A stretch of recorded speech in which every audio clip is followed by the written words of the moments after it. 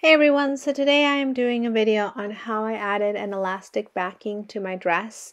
This is a Peony pattern Marigold dress which has a button closure, but I decided I wanted elastic backing instead. So I went ahead and I decreased the back pattern piece by 1 inch on both sides, leaving me with a 2-inch opening in the back.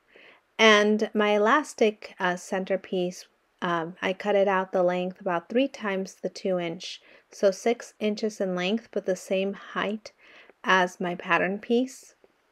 Now I'm going to use the exact same seam allowance when I stitch across the top of this fabric piece, but this is just showing you it's about 3 times.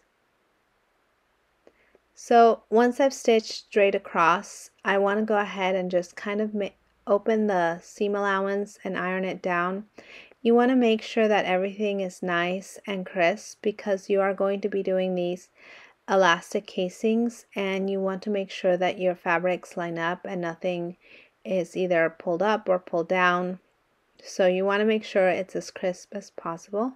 I decided for this dress that I was going to do 3 elastic casings, leaving a 1 inch at the bottom because I need to add my skirt and I will need to leave room for that seam allowance and a space between the elastic and the seam allowance for the skirt. So I went ahead and I marked it across with my fabric pen, and it all depends on how or what elastic you want to use, but I used 1/4 inch elastic for this project. So here you can see I've stitched my lines across my markings and I am ready to pull my elastic through. In this case, I just stretched out the elastic to the length, to the 6-inch length, and that's how I decided what the length of my elastic should be. You should probably take measurements so that you know exactly how wide you want your casing to expand. So once you've done the first elastic, you can go ahead and thread the rest of the 3. I have this nifty little tool to help me. And this is the finished product. You are now ready to attach it to your bodice piece once this is done. So here we are, the back elastic, right sides facing. You want to put it on top and then clip it in place just so it doesn't shift. And once you've done that, you want to go ahead, take your lining piece in the back and flip it over and on top of your piece. And it gets sandwiched in between, and you just want to make sure that you line everything up.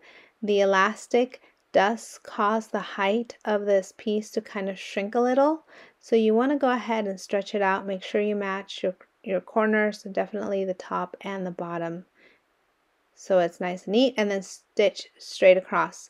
Now that technique was done on both sides. I didn't show it, but exact same step for the other side.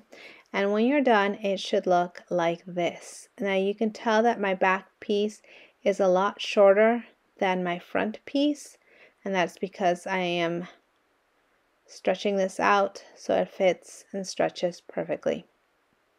So this is what it should look like on the inside, and you can go ahead, once you've made sure that everything is stitched the right way and nothing has gotten caught, you can go ahead and trim that seam allowance down because the elastic is kind of bulky in the seams. And that's it. That is how easy it is. Thanks for watching.